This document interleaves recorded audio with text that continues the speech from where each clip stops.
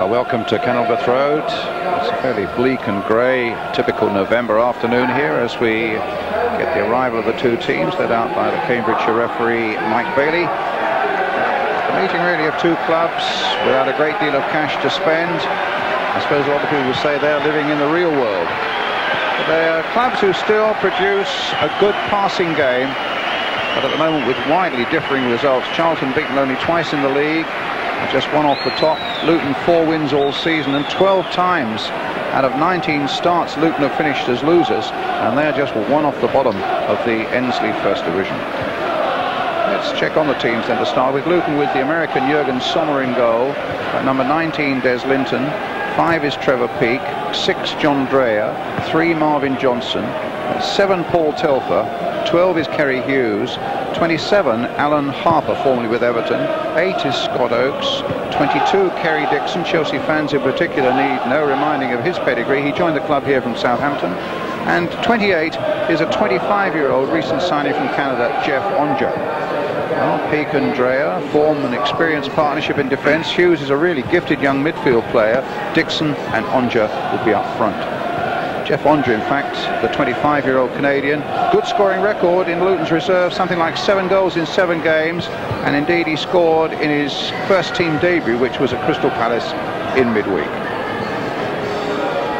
Right, let's check the Charlton side. They've got Mike Salmon in goal. They've also got these confusing squad numbers, let me tell you. So the right back is Stuart Balmer, who wears number 1.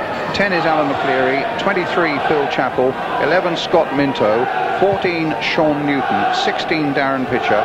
21, Colin Walsh. 18, John Robinson. 8 is Carl Lieben. And 12 is Gary Nelson.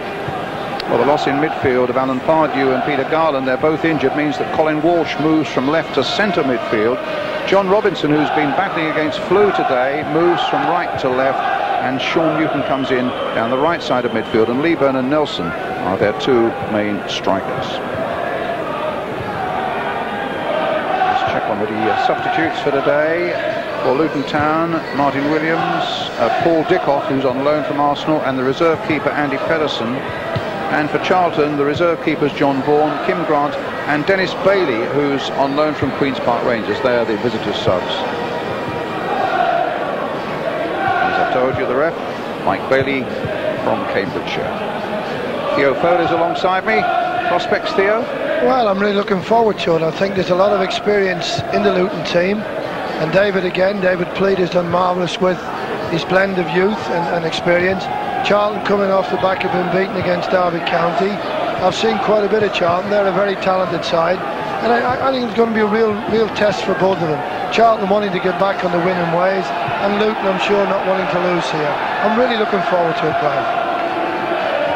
As I said, both sides do like to pass it around a bit. They certainly do. They like to play. David has always been involved, David Pleat, with teams that like to play. So again, I think Charlton will be just the same. I think it's going to be very hard early on, tight.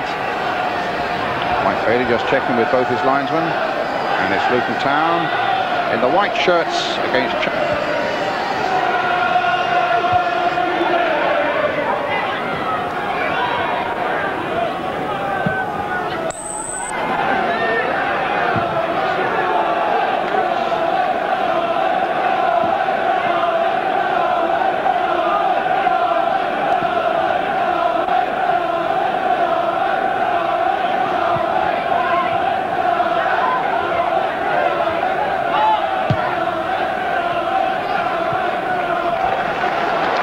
Linton. I apologise to you, we had a few sound problems there at the start of the game. I hope we've cleared them up now. We've changed the microphones around as Phil Chappell makes the mighty clearance for Charlton Athletic. No early frights for either side, just an early fright for us. Apologies if it spoilt your enjoyment just for a moment or two. Des Linton, Luton fullback. Form of Carl Lieben getting in with a header, but a free kick awarded to Luton Town. Johnson plays it forward. Kerry Hughes up to Aunger. This is Alan McCleary with the clearance. New York, 6'4", Jurgen Sommer. Towards Kerry Dixon. Dixon beaten in the air by Chappell. Hughes just playing it on towards the Canadian. He's in fact scored an excellent goal against Crystal Palace at Selhurst Park in the 2-3 defeat that Luton suffered that night. Welsh international.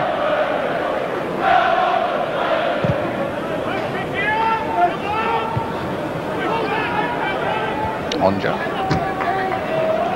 Linton. Aunger again. Dixon waiting in the middle. Hughes has come up quickly. Here's Hughes. He's got Oakes away on the left. Newton getting in for Charlton. Balmer planting it.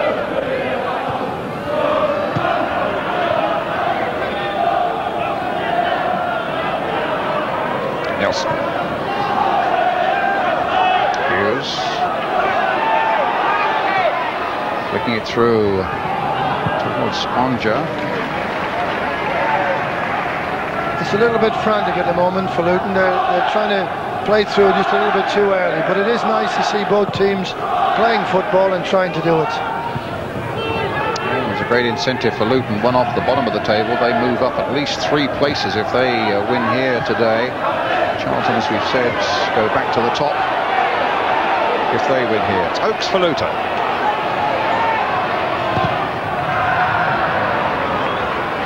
Gonna go kick.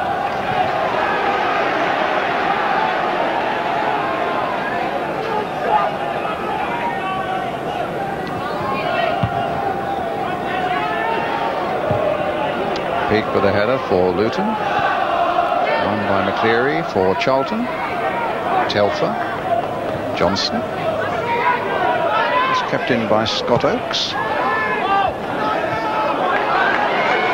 Hughes. It's a good ball for Kerry Dixon. Onger's made a good run for him in the middle. Salmon had it knocked out of his hands almost there. And, well, it's interesting.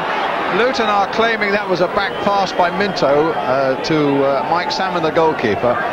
But the referee and linesman quite right in saying, well, no, of course, it was meant to be a clearance. It's just that the goalkeeper picked it up. It was a bit fortunate there, Mike Salmon. It really was. Kerry Dixon making good runs.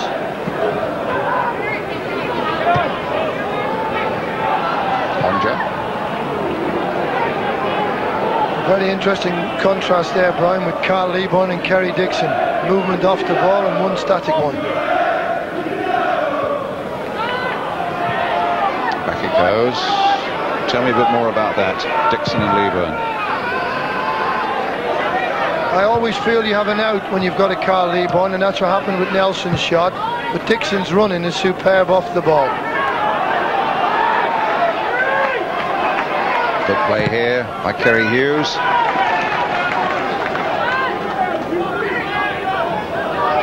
But a really good start to this game. It certainly is. I mean, it isn't surprising, Brian, because both teams do want to play. Chappell with the clearance. Apart from that one.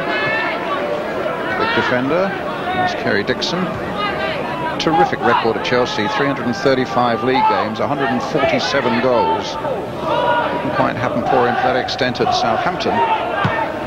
But he's a Luton boy, and I've no doubt glad to be back here. A really good move for him, this one. Ooh, a slip there by McCleary. Oakes gets onto it. Can Dixon finish it off? Straight into the arms of Mike Salmon. That's the sort of stuff he likes. Near post where he can deal with it and finish. The slip there caused problems for Charlton. Oakes delivers a good ball in here. Dixon straight at the keeper.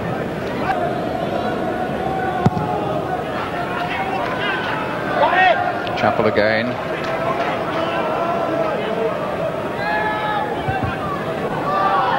Minto.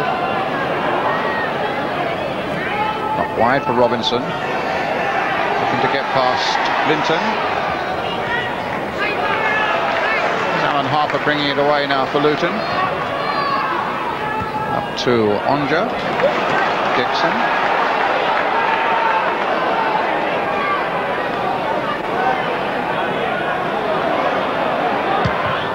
There by Kerry Dixon. Johnson.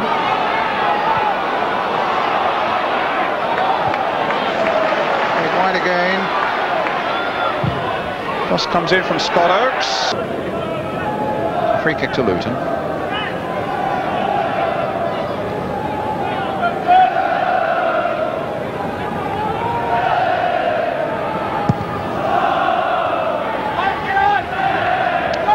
Dixon winning it, knocking it on for Aunger.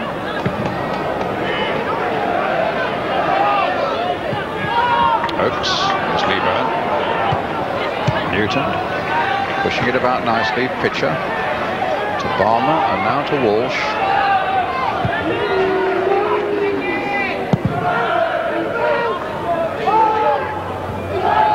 Dreyer judged that header well.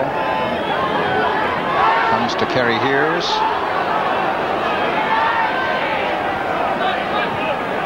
Pitcher now for Charlton. Challenged by Oakes and beaten by him. Hughes again. Aunger waiting.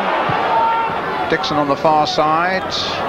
Telfer can pick it up for them. Still 0-0 here. Alan Harper. Aunger, the back heel. He's got some very nice touches, the way Aunger, hasn't he? He's not aware too much of the pressure, but his touch is very good and awareness is good. At the moment, it's a very much what I would call a real possession game, Brian. Minto beating Aunger in the air. Telfer playing it short to Harper, trying to get it forward again to Dixon. Walsh.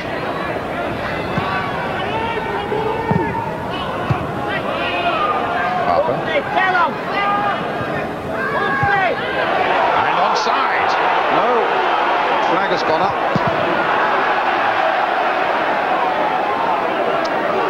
Kerry Hughes pulled back.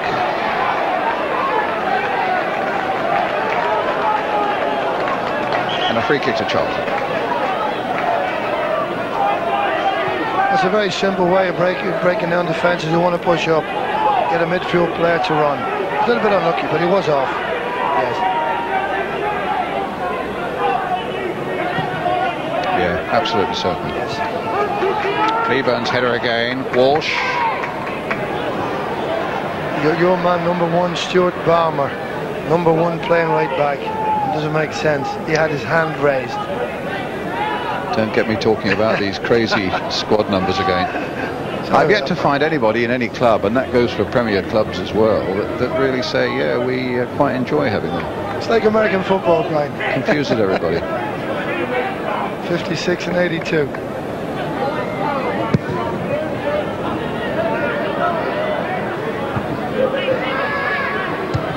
But it's not obligatory in the first division. I can't think why clubs are wearing them, but there we are. Cleary. And Balmer gets it back. Salmon gets it clear. Pitcher. Just teased Kerry.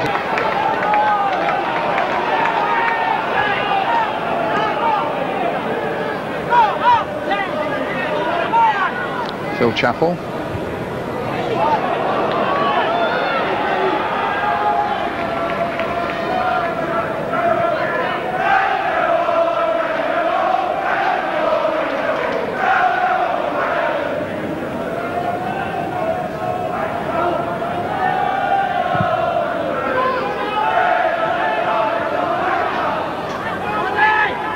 Dixon. Aunger. Flick, almost an arrogant little flick with the outside of the boot there by the Canadian, and Luton keeping this going well now as Marvin Johnson takes it up for them, and Newton gets back there. It's still not out of play. Johnson again looking to turn it back, does so, and a header that goes in, and it's an excellent goal there for Luton Town. And Paul Telfer makes it 1-0.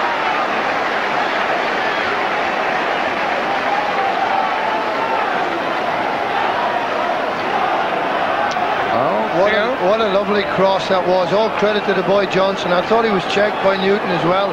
They handled it very well. Right foot cross, smashing header. That's what the game needs. 1 goal. Charlton have now got to open up just a little bit more. That's a very good goal. And his 3rd of the season. What sort of response are we going to get from Charlton? Well, Walsh was nearly through.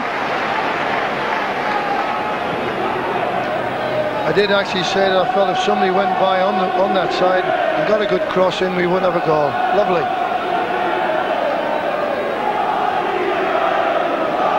Sommer was down quickly.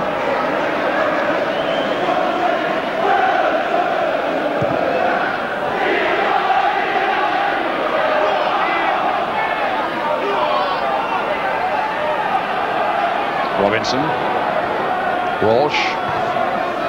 Hit long towards Leeburn. Peak.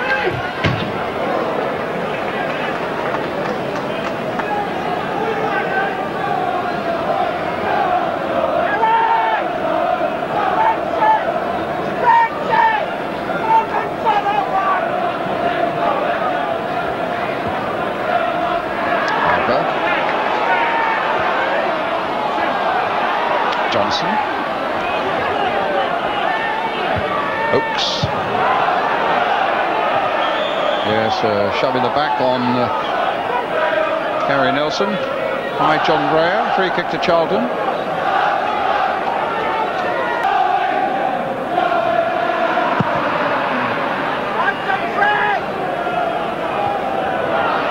Chapel with a clearance. Palmer with his clearance. Up to Nelson. Robinson, back for Minto.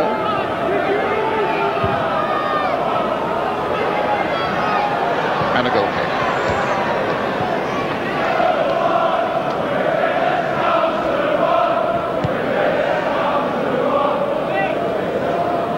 I think it's going to be Here's still that goal again. Cross coming in from Marvin Johnson. And Telfer's header. Very well taken.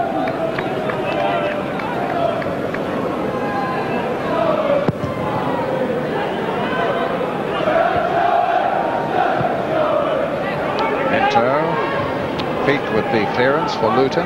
Telfer up to Aunger. Linton. Aunger. Linton again. Here's Oakes. Aunger. Turned it last night for Hughes. And he turned it himself, but there were 3-4 Charlton defenders around him. Luton certainly putting some good passing movements together now. Minto is given away. Walsh. Minto gets another chance. Leeburn.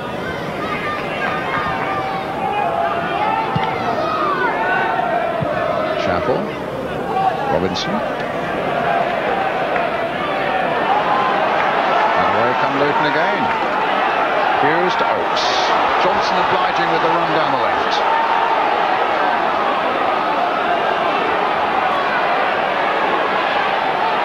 Telfer's in that same position again. Dixon's in there too, and Balmer prevents the ball going away for a corner, but it's still with Johnson.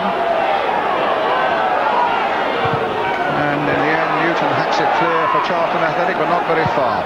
Oakes plays it in, touched on again. That's a corner. Came off McCleary. Good spell this for Luton.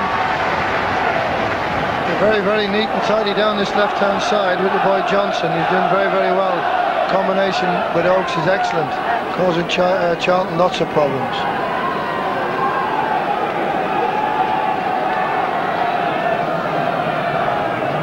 So Oakes will take the corner for Luton. Freya's in there, but so too is Leeburn back. Walsh making the break for Charlton. Minto's gone storming through the middle for him. But he couldn't quite pick him up because Peak was in the way. Here's Walsh again. Cleary. Left-hand side with Harper and Telfer now as the centre midfielders. Telfer having moved in from the right.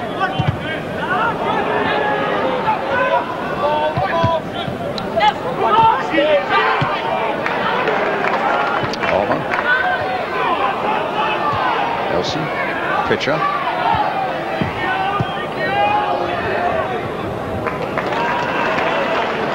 I have to say that when you watch Trevor Peake, you realise experience is something you cannot buy. He's cool, he's calm, and everything he's wanted to do, and he hasn't flapped once. And all right, he hasn't got great pace, but he's got a very good brain. Up goes Chappell. It's Robinson. And there's Trevor Peake again.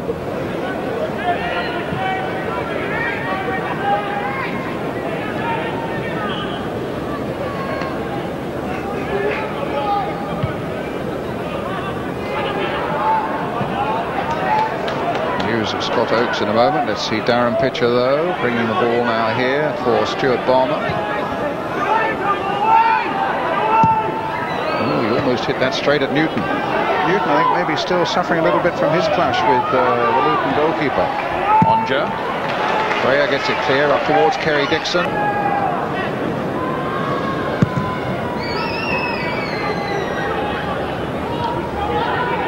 Just pulling off Dixon, was there for the header. Minto. This is Harper. Now Williams, the substitute. Telfer. Johnson. And Hughes.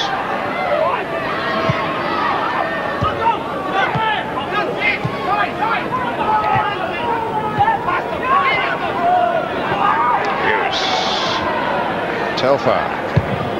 Anger, no problems.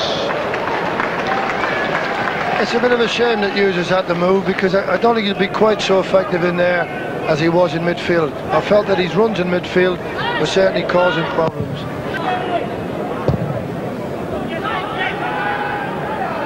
Chappell beaten in the air that time. Ainger trying to get onto it. Salmon makes the save. Looks neat and tidy, doesn't he? Took the chance. It's a good blend that David Pleat's got. Have to open the game up. And maybe as the game goes on, young Newton will possibly tire a little bit, and they'll see him as an opportunity and throw him forward. Throw then for Luton Town. There's Linton, once with Leicester City. Finds Aunger. To Linton again. Aunger didn't get a touch on that one. McCleary caught out a little bit, and for a moment Kerry Dixon looked as though he was going to pick a spot, but it was Stuart Barmer who got in and made a very necessary intervention for Charlton Athletic. Up goes Telfer. Here's Dixon. Deep one again. Aunger helping it out. Robinson playing it in again into the gap there, but it was played a little too firmly, and Walsh slipped in any case. Field, Brian, and brought Williams over to the left side. I think that's a good ploy. Linton, Harper, Chappell's header for Charlton. Aunger, Harper again. Johnson had an excellent first half. Williams, Harper again. Aunger.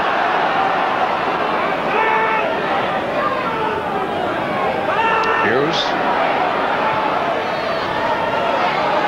And again it's Williams. Obama got that one away for Charlton. Robinson tries to keep it going. Dreyer for Luton. And back to keeper Mike Salmon.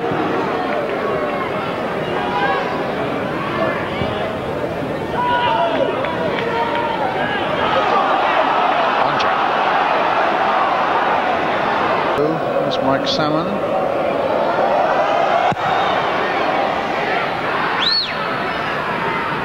He was out-jumped that time by Pitcher. To Aunger. Brings Hughes into it again. A flick forwards. And Salmon gets it into touch. Formation that Charlton will certainly hit one or two balls early at Leabourn.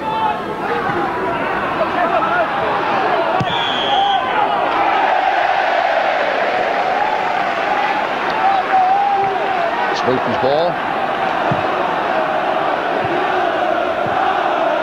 The referee's very quietly, Mick Bailey. What a good player he was.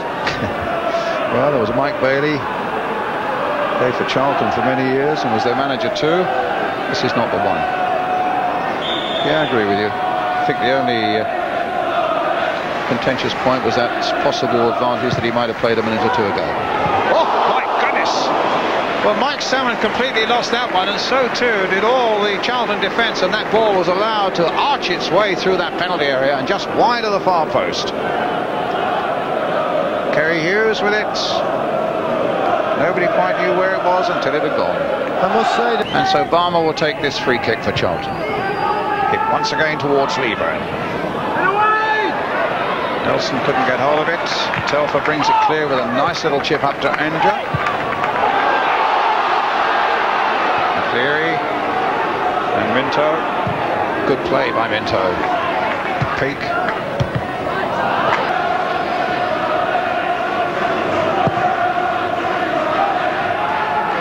Lever towards Bailey. Couldn't quite get a touch on it. Lever going in for another look at it. Robinson battling away there, but the ball comes through to Aunger.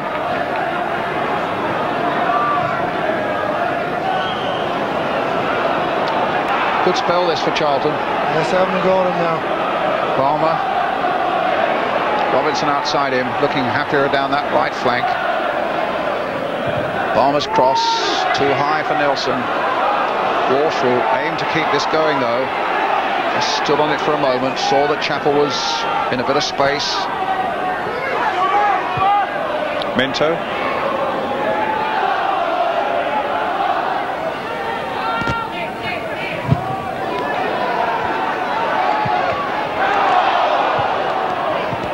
Aunger.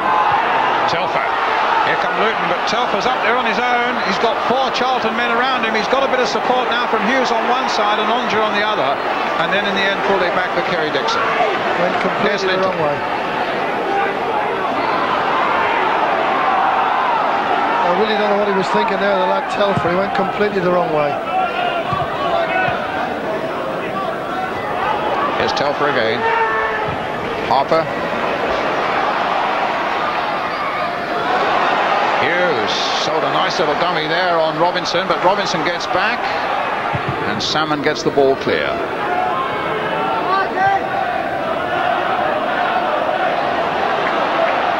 Johnson.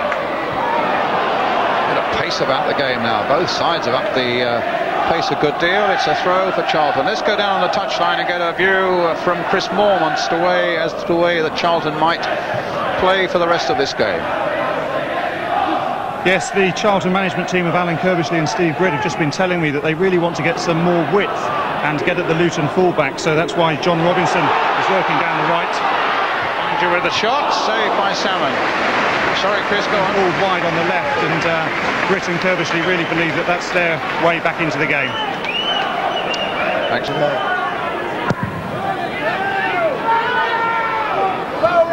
Dixon's header. Aunger chasing. Bringing somebody else into the play again.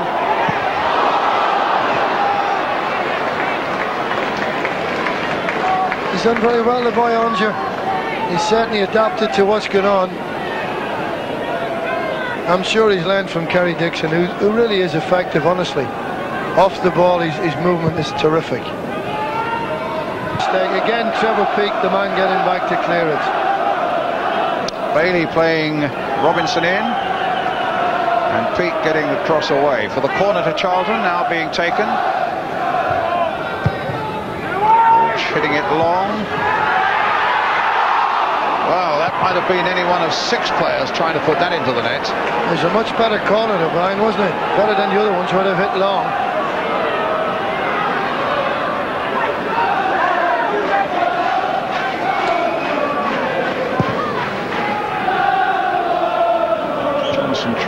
Robinson trying to carve it into the net, but Luton got it away. They've now got a free kick. And we now have a little under 20 minutes to go. I think it's who really is going to keep their nerve now. It is a test for Luton, and it's hard to believe, I find it hard to believe that they are so lowly placed in the league, to be honest. Well, Luton are going to make a substitution. They're taking off the young Canadian, Aunger, and Paul Dickoff, I imagine, is coming on. He's a very similar sort of player, Brian, young Paul Dickoff. Good touch, good worker. Possibly feeling the pace now with playing first team games for a long time. He hasn't played for Arsenal first team till the end of the season.